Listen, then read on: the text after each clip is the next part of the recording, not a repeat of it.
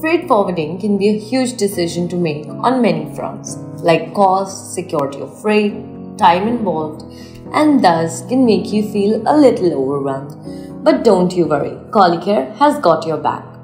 Three most crucial elements that should be considered when deciding to choose air freight as the mode of transport for exporting or importing your goods are time. Usually, if you're a manufacturer, it is the consignee who provides you with the preferred deadline for delivering their order to them. And if you're the consignee, then you have flexibility to have things planned as per your timeline. Then comes the product types. While most products are okay to be transported through air, there are a few that are better off being sent through other modes of transport, such as odd dimension freight.